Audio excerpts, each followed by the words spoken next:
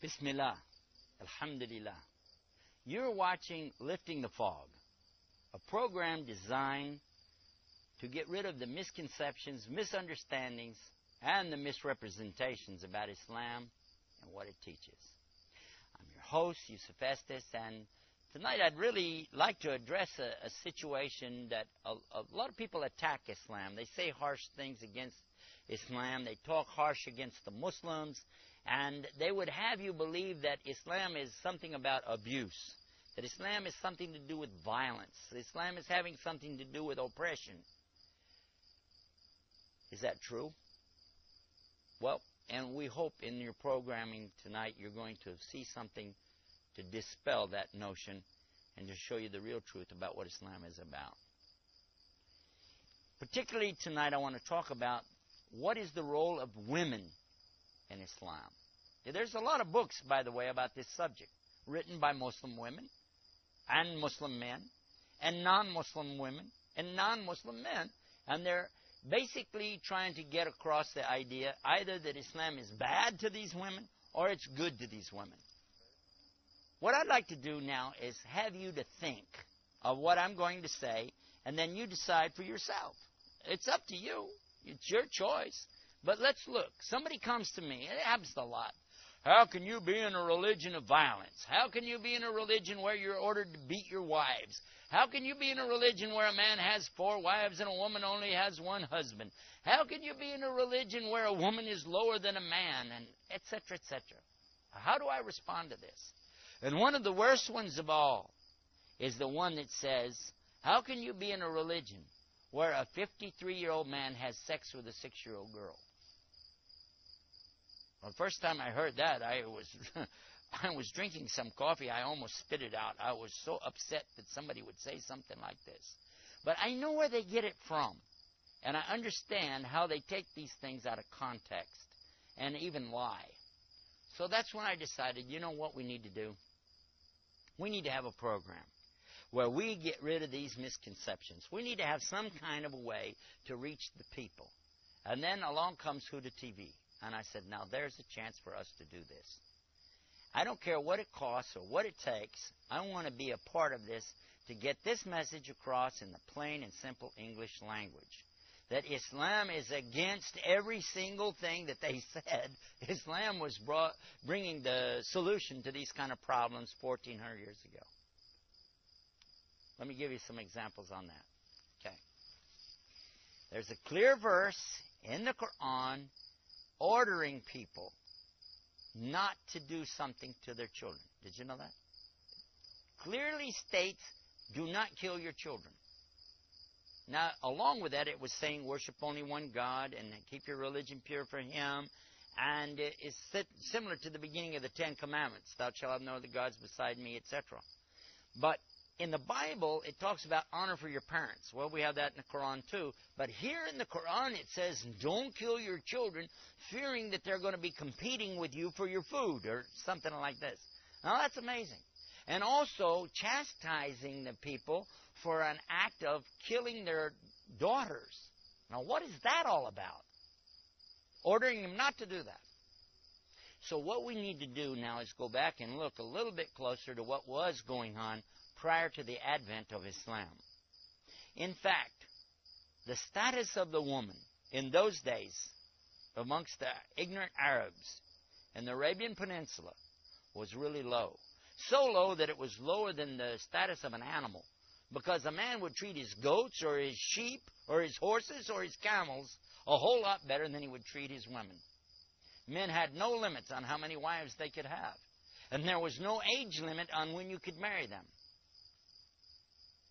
But the worst of all was that men considered themselves so much better than women that if a girl was born to their family, it was considered such a shame, an aib on them, that they would go to the desert and bury that little baby girl alive. They would kill her. And so here is Islam coming and forbidding that. Now stop and think. That kind of activity going on, here's a verse that says don't do that. Don't kill these innocent baby girls. But not only that, it's telling you how to deal with the women and raising their status up very high.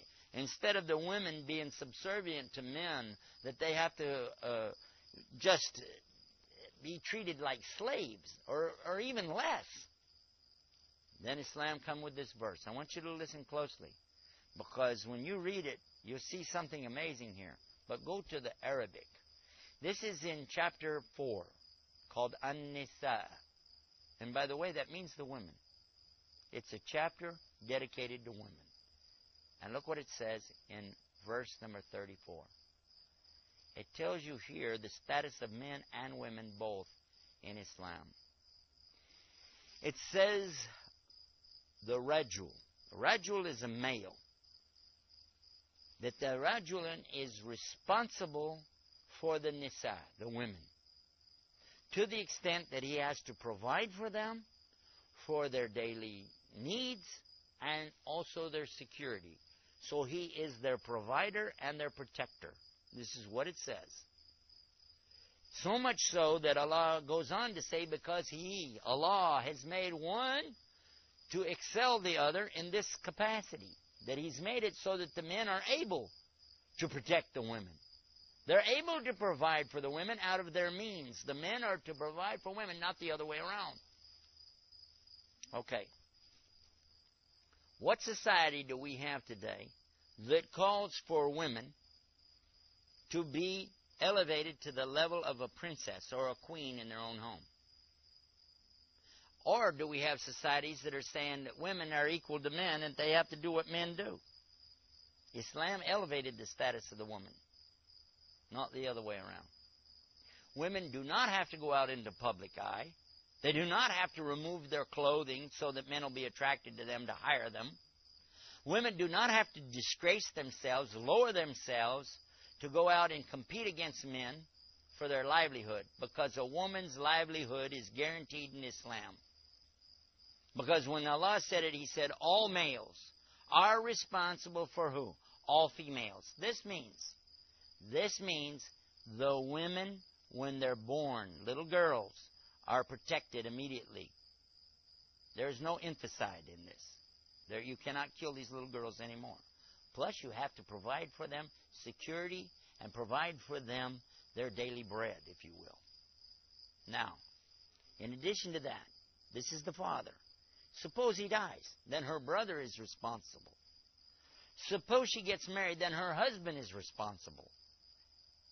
Suppose her husband dies, then her son, or back to her brother, or her uncle, and if she has no male relatives at all, then the Muslim men in the society are responsible to provide those things for this woman.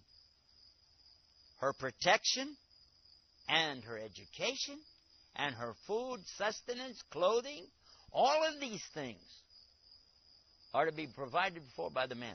All males are responsible for all females, because one has been elevated in what? Not that he's having a higher position over her, no. But he has the ability to go out and do these things. Now, keep reading the verse, because guess what it says next? Because of this, now the woman's position is what? The woman's position is that she is obedient. Now, some try to translate this to mean that she has to be